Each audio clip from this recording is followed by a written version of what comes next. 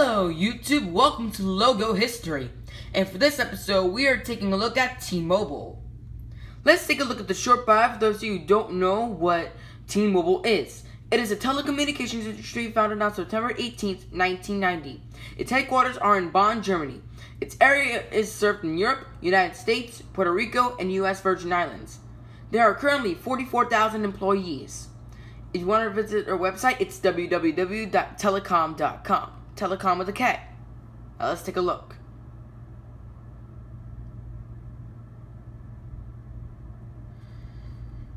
So really, it's just descriptions about things.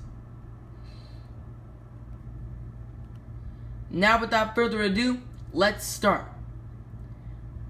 Oh, before we start, there are 3 sections to this: T-Mobile US, T-Mobile UK, and T-Mobile Poland. Okay, so let's start with T-Mobile US. 1994 to 2001, T-Mobile US started as VoiceStream Wireless. So we have the words VoiceStream in blue and the word wireless in black, and with these, and we have the red like stripes. Now, a week before they changed T-Mobile US's name from VoiceStream to T-Mobile, instead of putting the word wireless, they just changed it to Global Wireless by T-Mobile. Now, 2001 to the present, we have a pink T with 4 dots, and we have the word mobile with another dot next to that word. And this is the alternative version, where the dots and the T and the word mobile are pink. Now, let's take a look at T-Mobile UK. 1993 to 1995. We have a circle and we have the numbers 1, 2, and 1, and then it says 121 Mercury. 1995 to 1997. They have the word Mercury on the top, and on the bottom we have the words 121. 1997 and 2002. Now 1997 to 2002.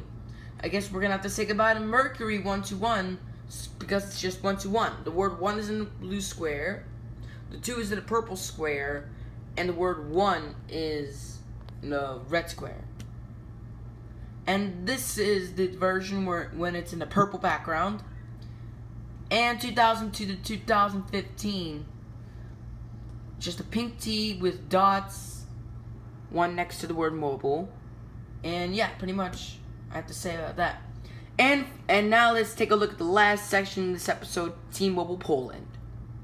1996 to 2011, we have a bubble shape, kind of like, I don't know, like a shape of an astronaut's helmet, and we have kind of like blue stripes and whatever, and we have the word era on the bottom.